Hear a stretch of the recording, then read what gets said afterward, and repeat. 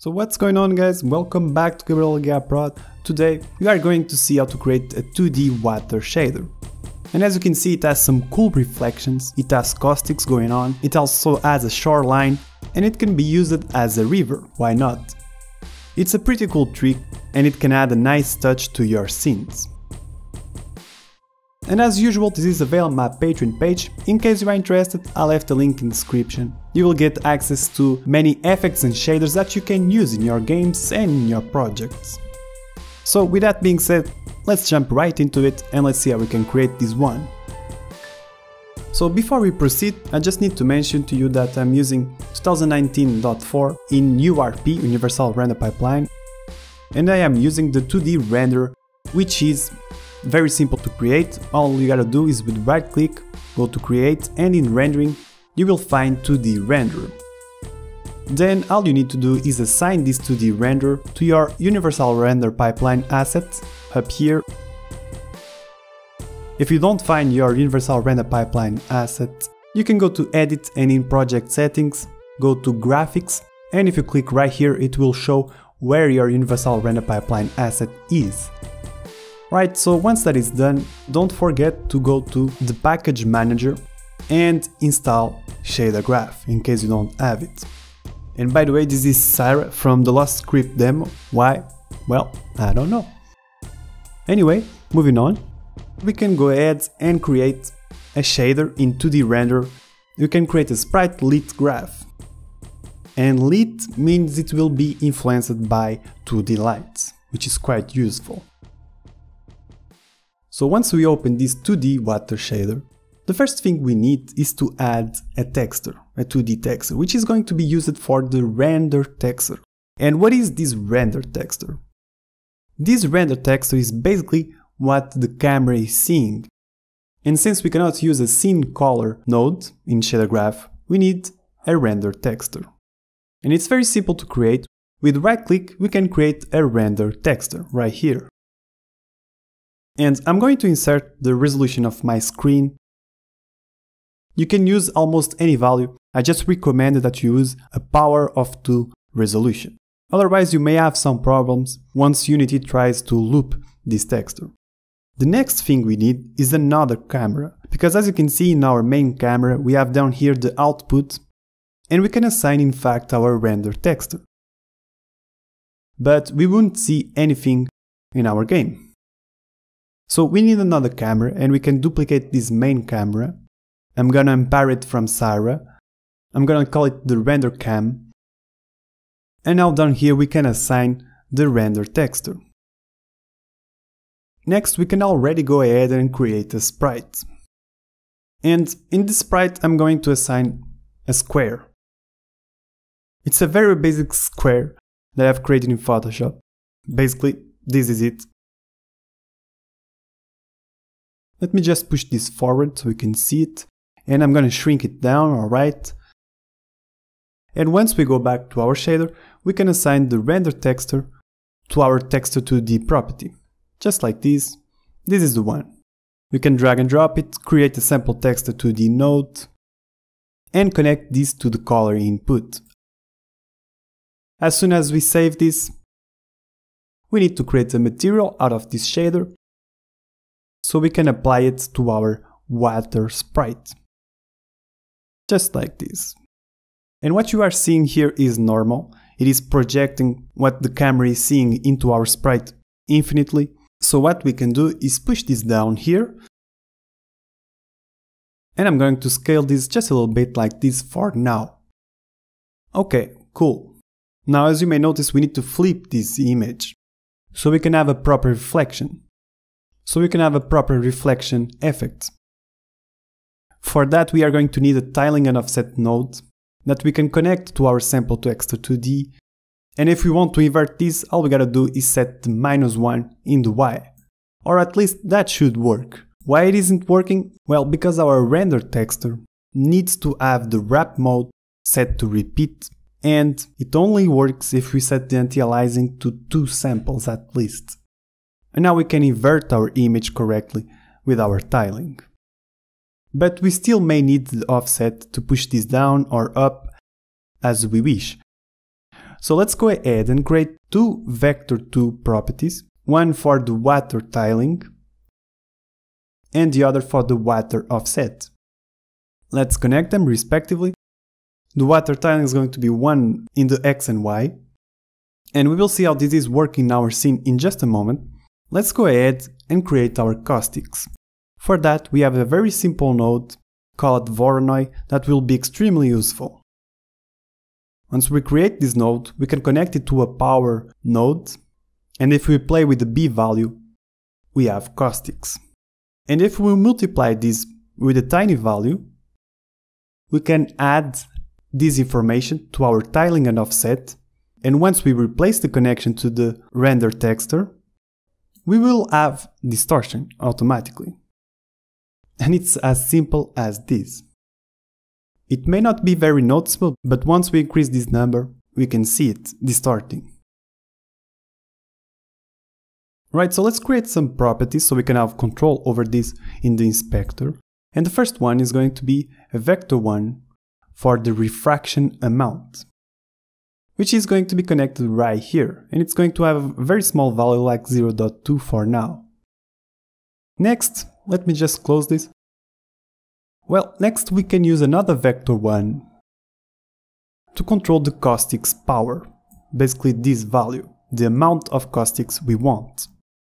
With a default value of around 9 should be enough. And we are going to add a few more properties in a moment, but as you may notice, this is static. This doesn't move at all. And anytime we want to make something move in shader terms, we use a time node, and then we can create a vector2 for the caustic speed that is going to be multiplied with the time node. Once we do that, we can use a tiling and offset node and connect this to the offset. And then just like this, connect it to the Voronoi, and we have movement. Our caustics are moving. Right, so that's pretty cool, right? But our caustics are still a little bit too static. So thankfully, with the Voronoi node, we have the angle offset that we can animate by multiplying once again the time node with another vector1, which we can call caustics movement, for example. And if we connect it to the angle offset, nothing happens because we need to increase the caustics movement. If we set it to 2, we are able to see a nice movement. Maybe it's a bit too fast, but we will control that in the inspector.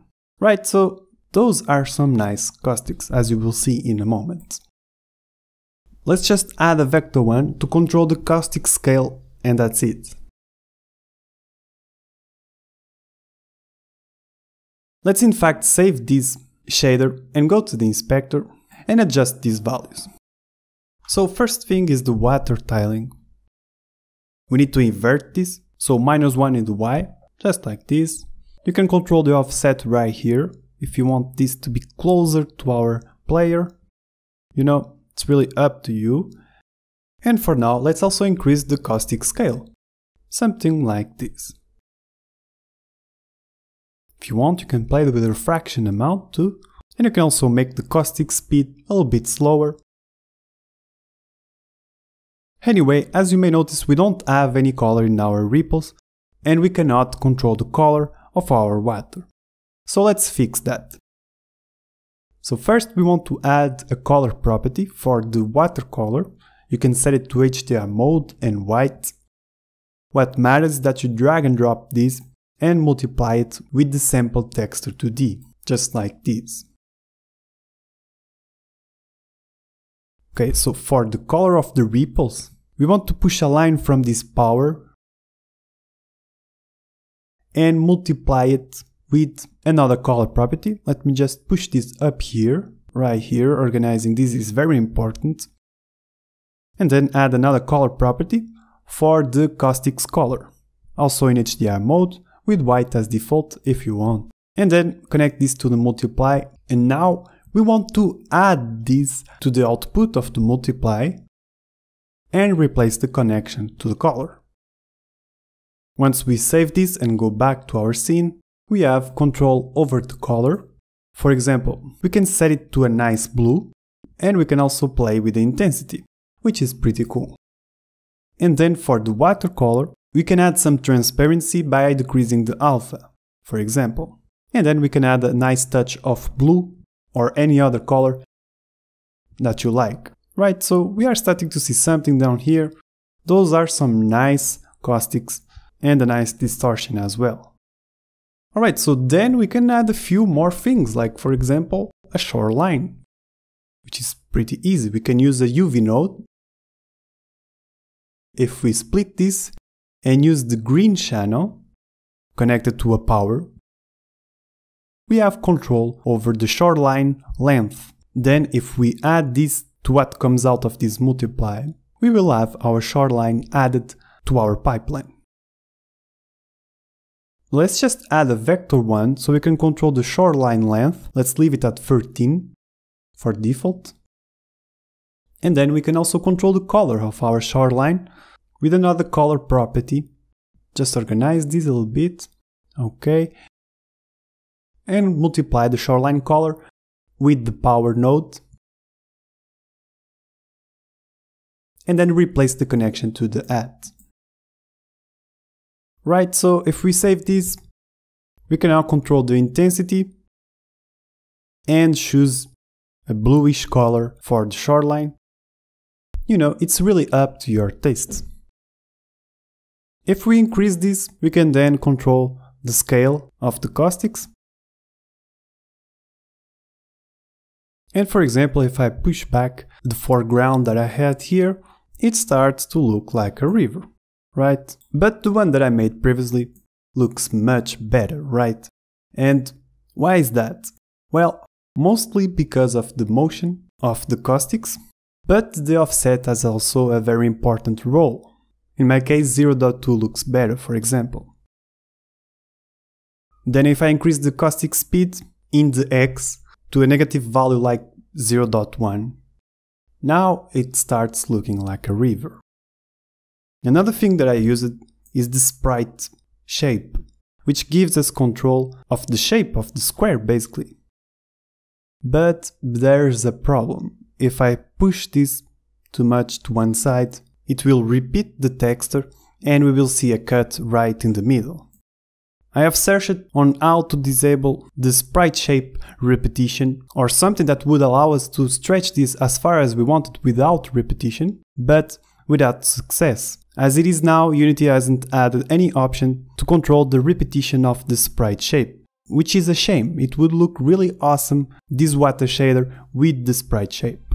But in case you are interested to use the sprite shape, you can go to Package Manager, install it here, and then with right click, down here you will have the sprite shape profile, create one, and right here in this sprites list we can add one. I'm gonna choose the square,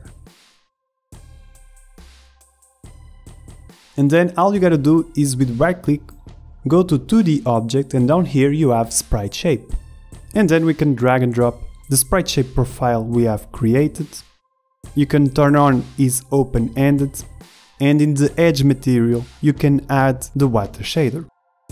Then it's all about editing the spline, and if you select all of these points, you can choose this tangent mode, so it becomes smoother, and then you can control the height, if it is thicker or thinner.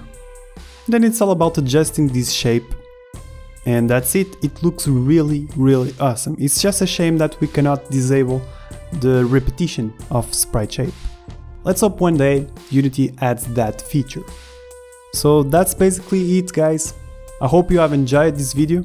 As usual, this is all made possible thanks to my patrons, which I'm super thankful for them, and a special shout out goes to the super mega patrons, which are Alejandro, Angel R. Dev, Show James, Dodolo, Amantas, Goblin Plague, Hero Syndrome the Game, Himera SPC, John Nix, Josh McCormick, Remediola, Ken Lee, Luo Chang Chen, Lorenzo Gnek, Marco Rossi, Nikolai Slodus, Psychotech Studios, Robin Boutreau, Silvio Fume, Steven Melton, TK, Xor.